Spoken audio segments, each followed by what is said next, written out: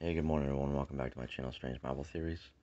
And I think I have come up with a uh, good theory, an ironclad theory, on the subject of WandaVision.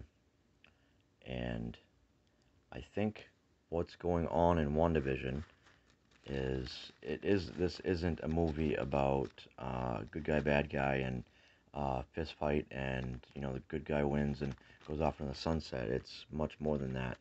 It's about the social dilemmas that are facing us, and Marvel's stance on it, like they did in the '60s with uh, black versus white racism. And I think that they're taking a responsible stance, and they're trying to get us involved, and they want us to think deeper, and they're presenting social aspects of uh, what's going on and social dilemmas through the characters of the MCU.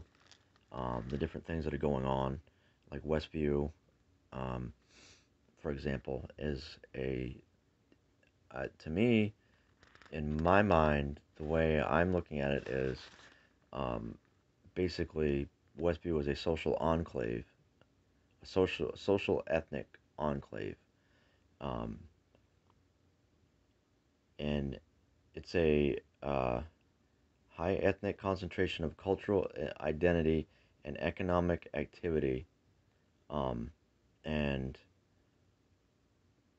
thinking back to Dottie's fundraiser that she put on,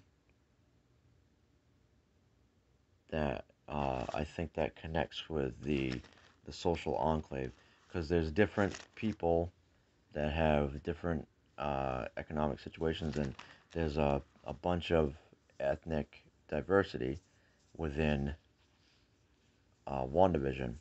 And I think that the social enclave aspect is something that is a definite reality within Wanda's